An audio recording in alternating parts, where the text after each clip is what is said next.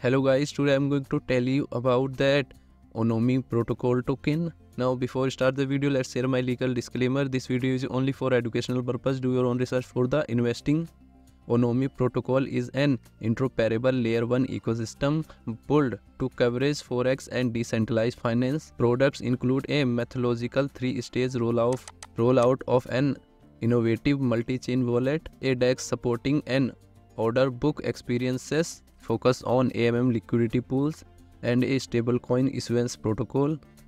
The protocol serves as a vertical integrated ecosystem, fostering Web3 adoption through a suite of products that allow users to trade on a DEX as they would on a CEX, effectively deploy assets through DeFi non-custodially, bridge across liquid ecosystems, and use decentralized stablecoins. Onomy Protocol token total supply is around 145 million and circulating supply is around 44 million NOM token.